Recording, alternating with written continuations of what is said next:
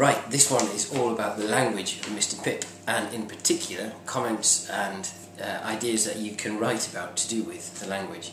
First off, I've got a really important term for you, really important phrase.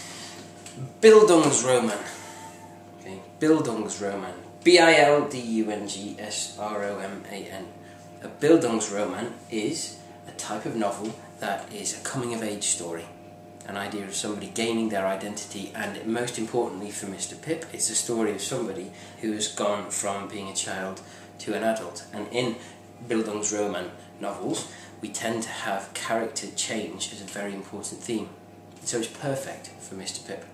There's a brilliant phrase for your opening sentence of your exam response.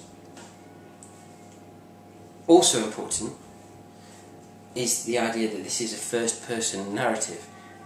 It is told by Matilda. She is our principal and only narrator. And there's a lot we can say about that. Firstly, linguistically, it makes it seem more real because it's actually an account from one person. However, if you're more cynical about it, or actually if you're a more perceptive writer, you could say that because it's a first-person narrative, we only get Matilda's perspective on things. And then perspectives can be altered or warped. They can be biased. So that's very, very important as well. So two very quick terms: Bildungsroman novel, first-person narrative. Thank you.